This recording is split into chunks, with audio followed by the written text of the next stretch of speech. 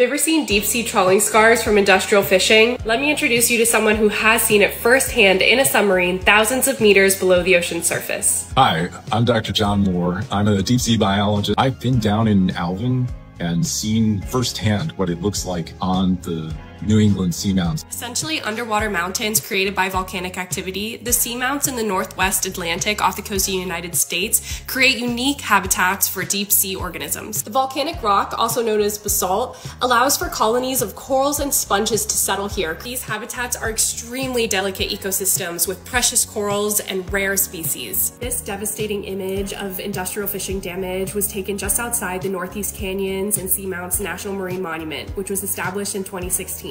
Areas like this inside the monument are now being threatened by a review, which could potentially take away protections of this area and open it up to commercial fishing. Organisms in the deep sea grow really slowly. It could take centuries for this habitat to recover from just a few hours of commercial fishing damage. This is actually looking at an area before any sort of trawling and an area afterwards. So if these seamounts like Bear Seamount are opened up to commercial fishing, especially bottom trawling, then there's going to be very long-lasting destruction of the habitats. We urge you to speak out and sign the petition to protect the Northeast Canyons and Seamounts National Marine Monument and the other national monuments at risk in the Pacific.